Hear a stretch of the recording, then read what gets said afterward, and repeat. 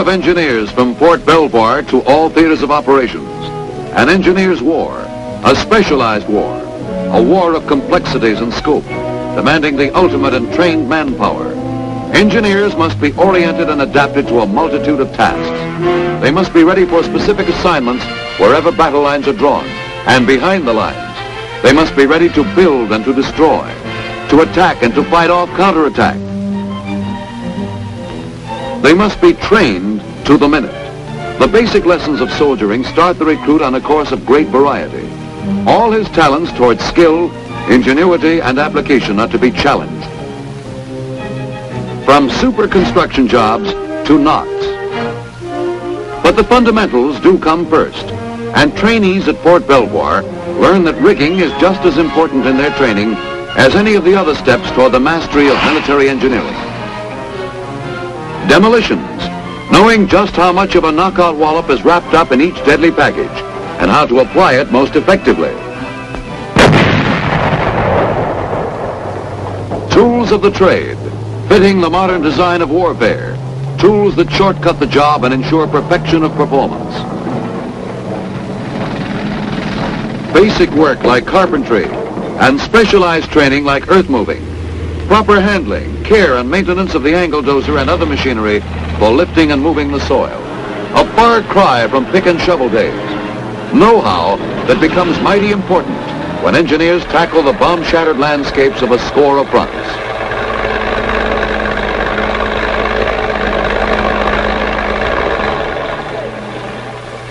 Water supply, pumping, purifying, storing, and dispensing. Equipment and methods cleared up for the GIs. Advanced training, including important lessons in the employment of mines, layout, surveying, recording, and reporting. Then the thrill of actually installing the mines and to counteract highly developed enemy mine techniques, probing, mine detectors, and all the tricks of removal are taught.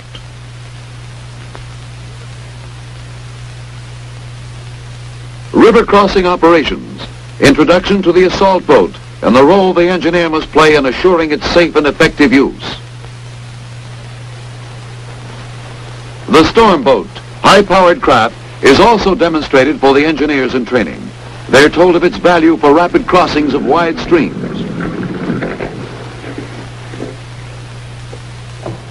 Footbridges, their employment and construction explained and practiced. The pneumatic fountain bridge. First the chart work, floating and fixed sections analyzed. Then actually handling one of the pneumatic floats. Fountain bridges of various weights and designs, implanted in the minds of the students by the only foolproof method, actually doing the job.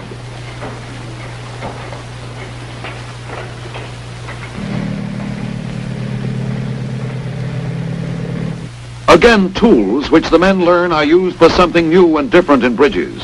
The Bailey Bridge, a prefabricated structure, easily portable, amazingly strong.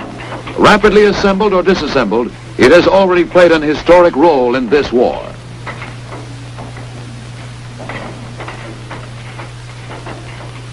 The long hours of lecturing and actual practice will take on deep significance once these men are out in the fighting areas. You will see later, through the medium of combat films, all the dramatic importance attached to rapid, efficient bridge construction.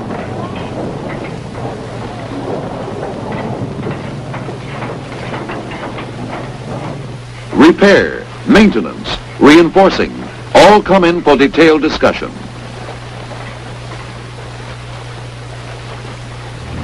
Mud does not halt outdoor work. It adds to the realism of training. They learn to build roads. Without roads, the best equipped army can become bogged down, worthless without speed of movement. Engineers learn to build structures of every description. They construct housing for our troops and learn the value of teamwork and the art of reducing the work of hours to briefest minutes.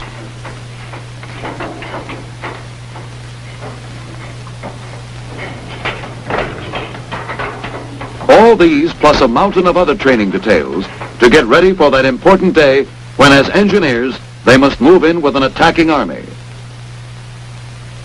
Down the nets in drill procedure, Down the nets in procedure labeled the real thing.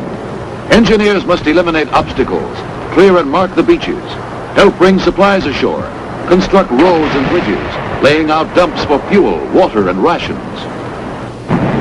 Air support aids in clearing the way for the first assault troops.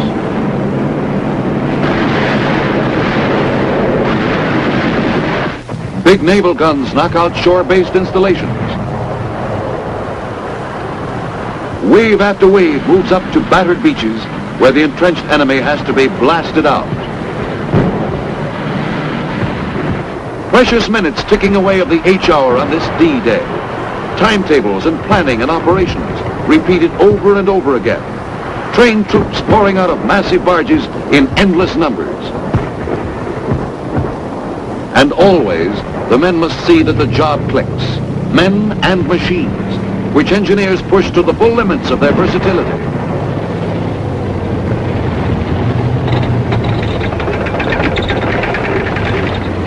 Steel mats on the beaches to prevent vehicles from floundering in soft sand.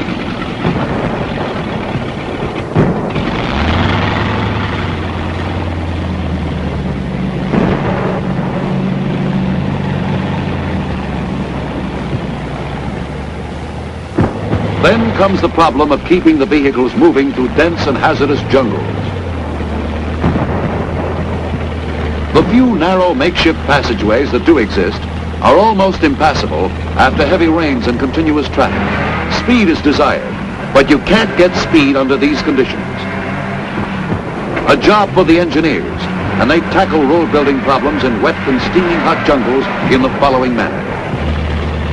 Here, a corduroy road, logs and sweat and all the shortcuts learned during training days to convert swampy terrain into a road suitable for rapid passage of fighting equipment.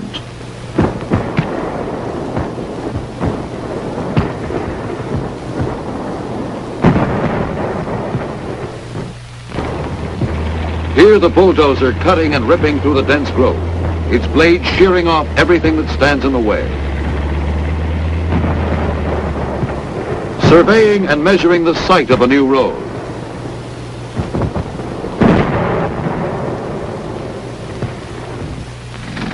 Boring into natural coral deposits to get surfacing material through blasting. Making full use of an island's resources is a time-saving necessity.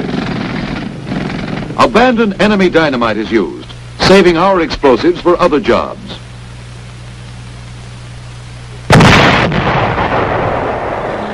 Power shovels lift the coral into waiting trucks.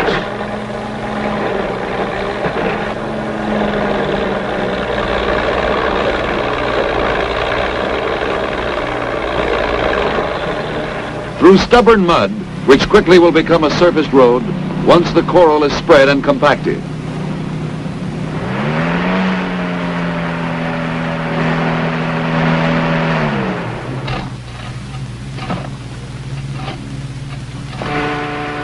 A road of this type is not expected to stand up like a concrete highway, but it can be completed in no time at all, and is certainly an improvement over soggy jeep trails.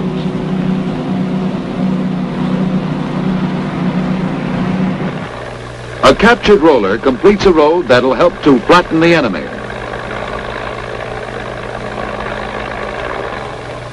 Something new and effective added to the jungle, from roads to bridges.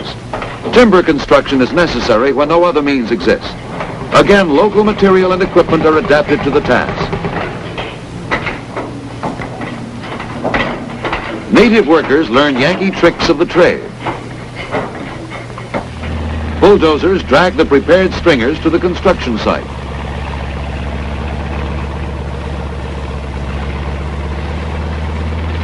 The engineers rig up a temporary ramp. Ingenuity that cuts down time and labor in moving the heavy stringers up into position. Pile bent, corbels, stringers, flooring, step-by-step operations, just the way they practiced at training camp. The engineers providing another transportation link for hard-fighting jungle troops. A bombed-out airfield useless now, but quickly restored by engineers who never know what it means to stop working.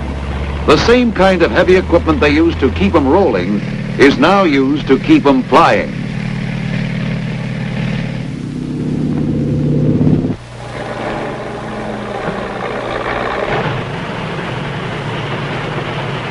grounded plane is like a clay pigeon out in this treacherous jungle country.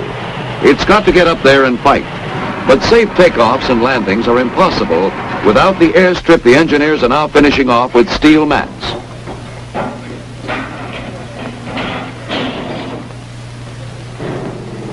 And shortly after its capture, the field is open for business.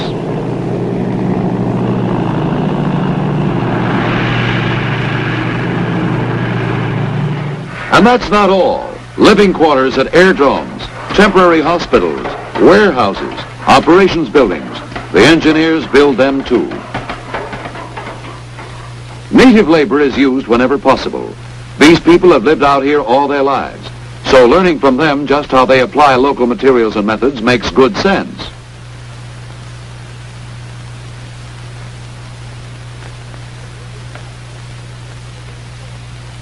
Building docks in remote places again falls to the engineers.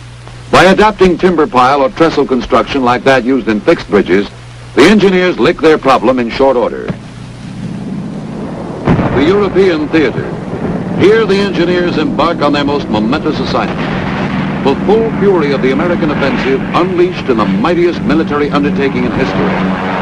A blow aimed right at the heart of Hitler's Europe. And in this hour of decision, the combat engineer had to bring into play all the skill and daring acquired at training camp and on the field of battle.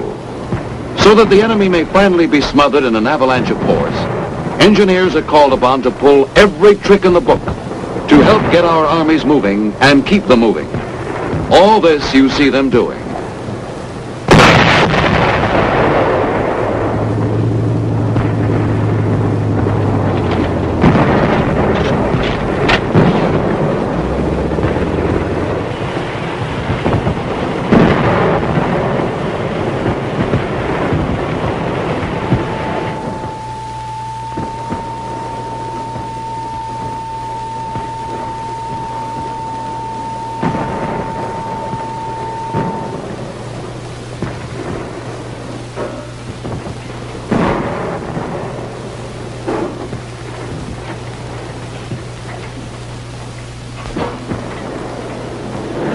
Mud. You'd think it rolls over the whole of the map of Europe.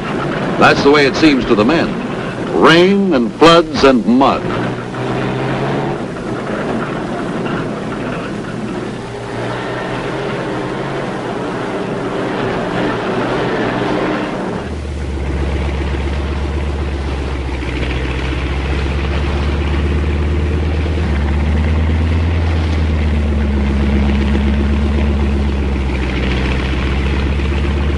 The man with a shovel has one of the bigger jobs. To salvage flooded roads, you've got to keep them from washing out. Drainage ditches kept open so the muddy waters can run through the culverts and away from the roads. Crushed rock for another road from a quarry operated by trained engineers.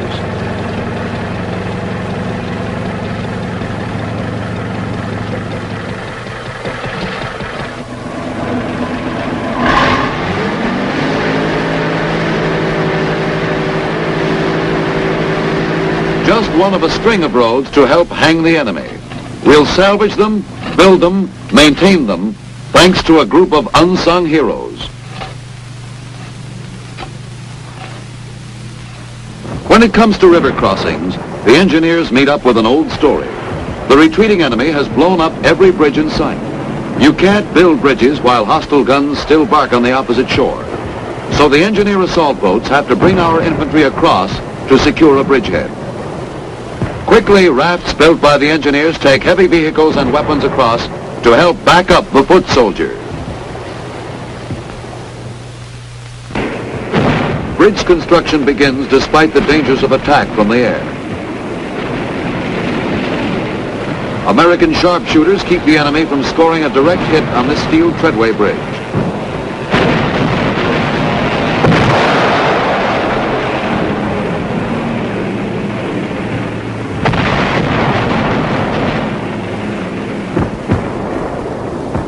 By sheer guts and alertness, they've saved our bridge.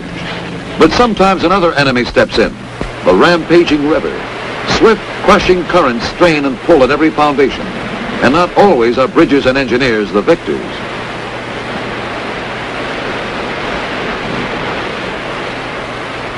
The successful construction and maintenance of floating bridges depends greatly upon the swiftness of the current. This time, nature holds the upper hand.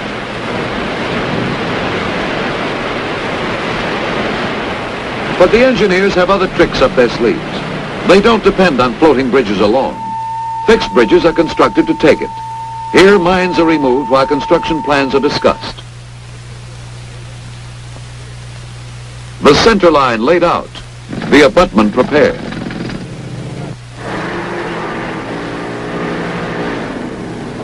A portable steel bridge serves the purpose very well. As previously mentioned, the Bailey Bridge has already won its spurs in this war. No one section weighs over 600 pounds, and shoving the assembled bridge over the gap is easy going once you've mastered the art.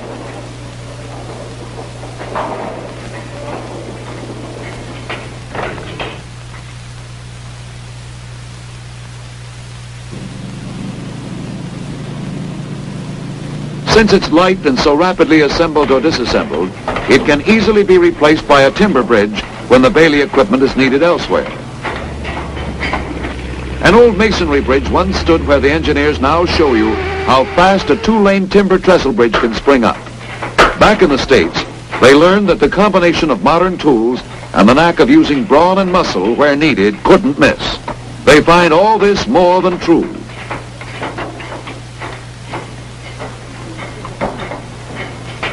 12 by 12 stringers literally jump into place by themselves when guided by expert hands. The circular saw of the air compressor is a mighty handy tool.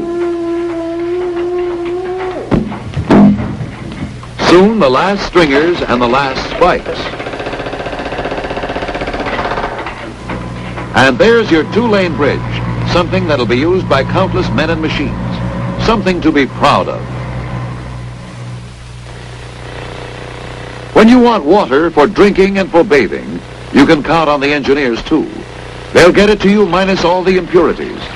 Portable units do the job, and troops out in combat areas can enjoy the luxury of a hot shower, just like Saturday night back home. Well, yes, a little less privacy, but the results are the same.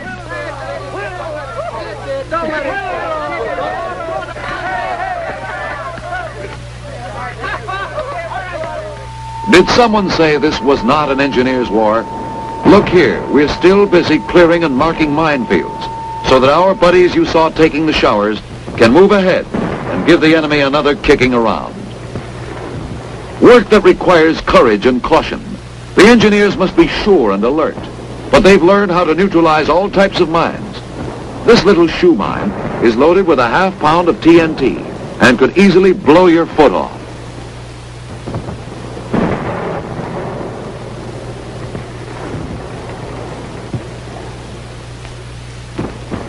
They also take the sting out of booby traps.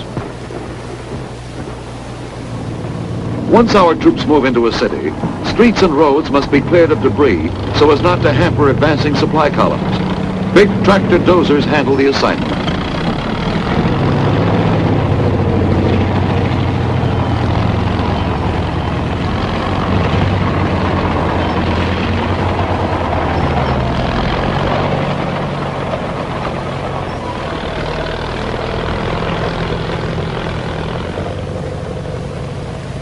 Then there are the railroads.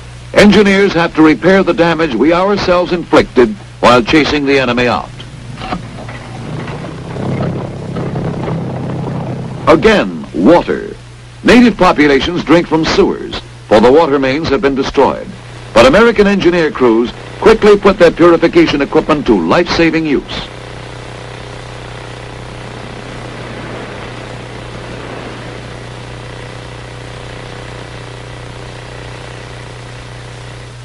Disease and death are averted. Chlorinating and filtering processes he learned in training camp enable the engineer to become a messenger of mercy.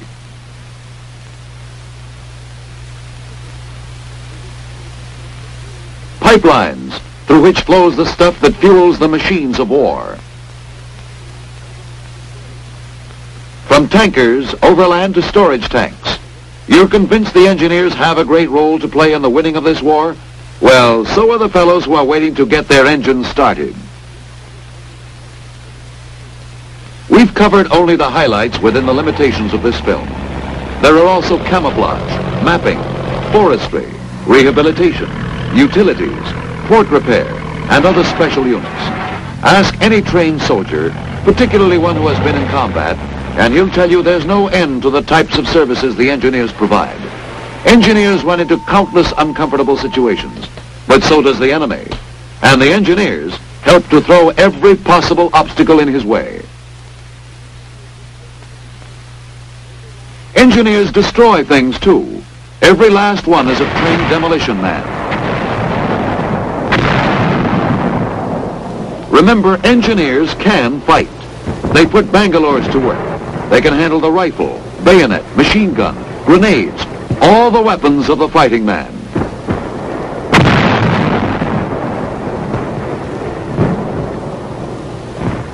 Don't forget the bazooka or the pole charge.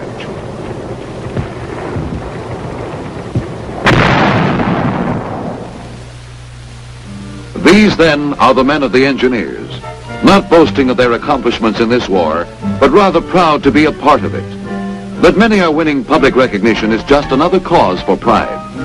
Each decoration awarded an engineer is a tribute to the entire Corps. It represents long hours of training, of knowing how to handle the tools of your trade in man-sized, back-breaking work, that more often than not must go without reward, other than the knowledge that the job is being done.